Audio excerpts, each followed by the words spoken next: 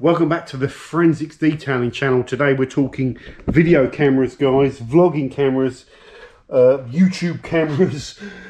Okay, this camera here is a Canon M50. For the last 5 years I've been using a Canon 750D, a very cheap entry DSLR camera. That, you know, DSLR obviously has the mirror in the way of the lens to the viewfinder, and then the mirror opens up and the light goes through onto the sensor, and that's how you take the photo. These new mirrorless cameras don't have that kind of flip hinging lens. Everything goes straight through onto the sensor, and what you see, I think, when you look through the viewfinder is what's actually being picked up on the sensor. It's a slightly different kind of tech.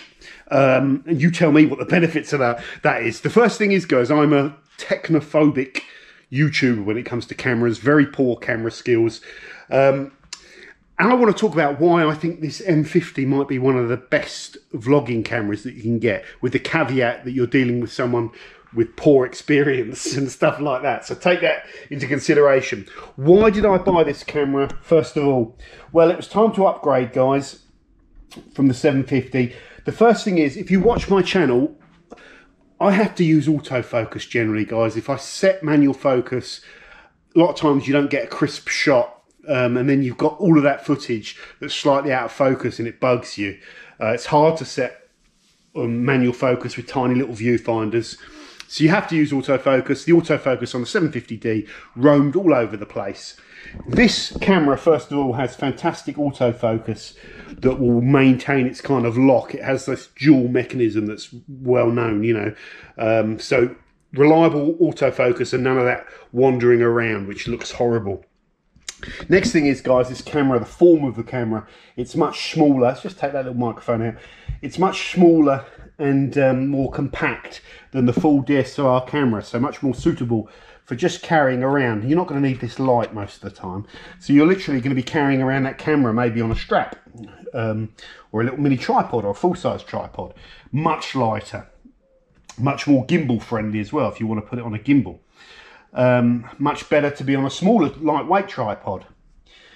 The next thing with this camera, guys, on the bigger DSLR Canons, some of the older ones, if you step back a few years, there's an audio bug where if you plug in external microphones and use the automatic video section, the preamps on the Canons create an audio kind of hiss, a level problem.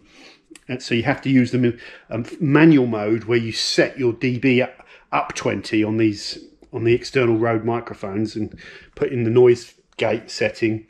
But you get a kind of slightly boomy audio with that, and not an ideal. So you want a microphone that can work with these, that works on the auto setting and automatically discovers the audio, and you can plug an external mic straight into this. I'm just using this little Harmonix, I think it's called, one. I've just ordered a Rode Video Pro Micro, which will sit on the top. So it's not blocking the viewfinder, and you can use it in audio mode, and you won't get the audio boom hissing issues that you get with some of those older generation DSLRs. I don't know if that's been fixed or not. Next one, this camera has inbuilt image stabilization rather than lens, you know, image stabilization. My Canon 750D only had lens image stabilization, which was poor in my opinion. So you really had to use that camera static, and you had to really control when you're moving it. If you go around too quickly, you could tell it was struggling to keep that image stable. It just didn't work very well. So this has inbuilt stabilization within the camera. So it obviously zooms in a little bit more, so you get a slightly tighter frame, if you like, and it uses the excess that it cuts off to work around. So that's how it does the stabilization, which is sort of software stabilization, which is very effective, and that's what the GoPro does. I think it's better than the lens stabilization, what I see. Next thing, this Canon does shoot 4K. I'm not going to be using 4K though, but you might be interested in that. I'll be shooting it in 1080p, but it has 50 or 60 frames per second, depending on whether you use PAL or NTSC. Which is important, so you can go up to 50, but then it also has this very high frame rate mode, like the super slow-mo mode, where you can record in 120, up to 120 if you're in NTSC, and that allows you to capture that allows you to capture slow motion footage in HD 720p, I believe, sorry, 720p when you're running at 120. And you can just set it in that mode reasonably quickly from the menu, and you don't have to, it's not a normal speed 120 frames per second file, it's already slowed down, which is handy. So you can just shoot in slow-mo and plonk that straight into your editor and have really good looking slow-mo footage. And that's how, when I was shooting the video recently over at Fresh Layers, Mike, the guy there that does the PPF and vinyl, was using this camera, sent me loads of footage from it, not this exact one, but you know, the same model, and his footage looked amazing and mine looked awful, and I thought, I've got to get me one of these. This camera also has time-lapse function, which is really useful for you know, YouTubers and vloggers. So slow motion and time-lapse are two things that you want in your cameras.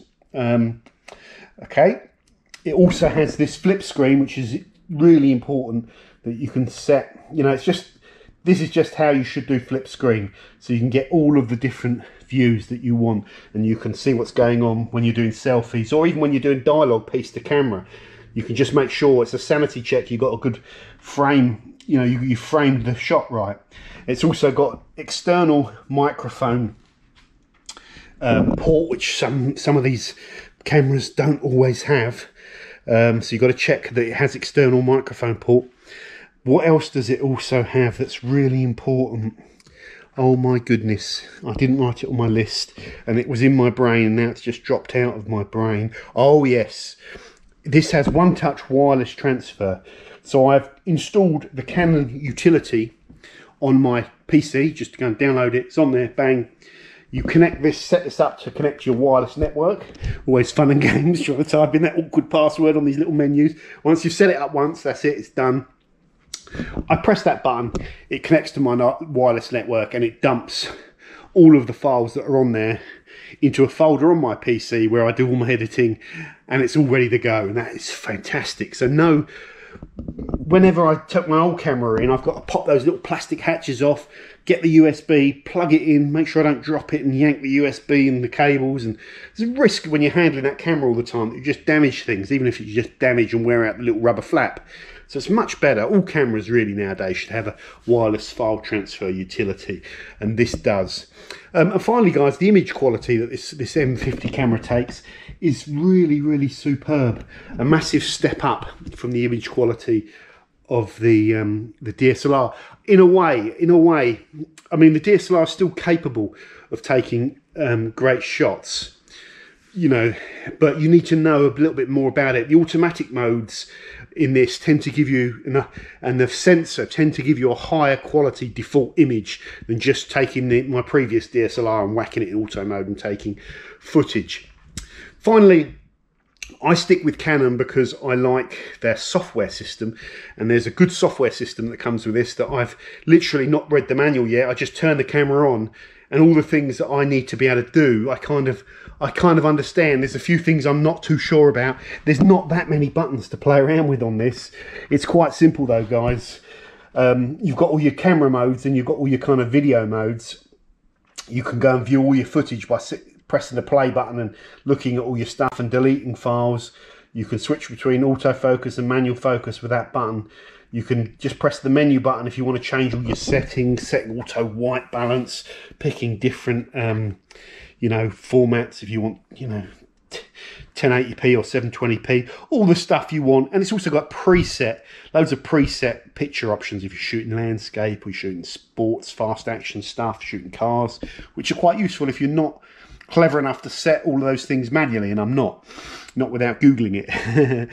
Finally, one thing I haven't also mentioned is that this little compact mirrorless camera has detachable lenses, and it comes with a 15mm to 45mm lens, which gives you a good range of kind of zoom and wideness. 15mm will give you quite a wide shot, so it's just about usable in this garage. You could argue you want it even wider, but it's a good range. You could do everything with that range, so you don't need to go looking for lenses. The kit lens, I'm sure there's better lenses out there, but I find the kit lens is quite decent, and that really is all probably I need. If you're into photography, then you're probably going to want to get more prime lenses. But for video and vlogging and stuff like that, I think the kit lens is ideal. That's it, guys. There is one problem. If you're a camera expert, let me know. The problem I've got is my standard tripod, which is in here. You can see it sitting there. What is that? That's a Velbon. Has this plate on it, okay, that clips. I don't know what this. Oh Jesus! I don't know what the standard for that plate is called. That clips into there, and you can quick release it. So historically, on my old camera, I'd always have the plate attached to the camera, so I can just pop the camera on the big tripod, take the camera off the big tripod. Problem is, if I tie this plate in, screw this plate into there, it covers the battery hatch. You can't open the battery and swap the batteries, and you're forever having to do that on cameras. So I don't want to keep constantly unscrewing every sort of couple of hours or every hour, putting a new battery in, screwing the thing back on. I'll end up dropping the camera and stuff like that. So I'm looking for some sort of quick release adapter that I can use with this, or I would literally need to saw a big chunk of this off so it doesn't interfere with that. There must be something out there, and I'm searching, and I know I can see there's a few channels that have talked about this as a problem, but there's no solution as far as I know for my plate system. So like, I know you've got Manfrotto plates, Manfrotto, and you've got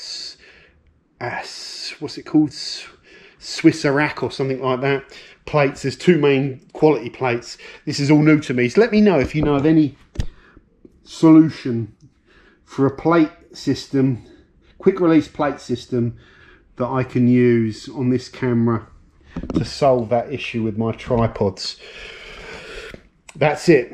The Canon M50, guys, from a camera amateur point of view, it's priced reasonably. You can get this whole kit for about 650 quid. You can get very good quality photos, very good quality video, very good quality or decent quality audio in a very portable system. You can pick up extra batteries for not too much money. The batteries are in there, rechargeable. Slide out, you pop them in the charger. Take a couple of hours to charge up, or a bit less. You can buy another one, proper one, for about 20 quid. So all in all, this is an ideal camera for me, hopefully. And apart from the hatch issue, I cannot find any problems with it so far. And usually when you buy a new bit of equipment, I usually have a list of about 10 to 15 things that are frustrating the hell out of me, you learn to live with, or you try and solve. And I've literally only got one issue with this, which is pretty impressive. So I'm really, really happy, guys. That is the Canon M50. Let me know what camera you used. Let me know why. Let me know what you think of the M50 as well, because some of you know more about photography than me. But from my point of view, this is a fantastic little camera so far. It feels nice and solid and heavy as well. Not heavy as in it's going to really weight you down, but it just feels like it's well made. It's not creaky and plasticky like the DSLR. It feels a level above, even though it's supposed to be an entry-level DSLR. So that's it, guys. Thank you very much for watching, and stay tuned to the Forensics Detailing channel. Do not forget to hit subscribe. See ya.